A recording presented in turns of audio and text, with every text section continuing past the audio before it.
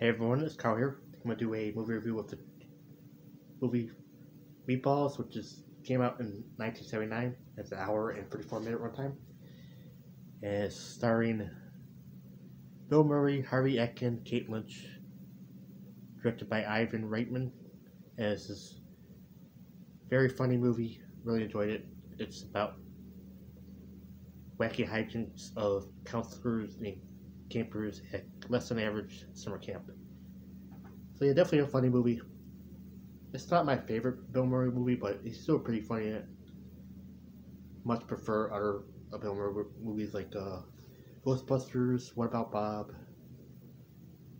Kingpin, Scrooge. But yeah, this is still a pretty good movie.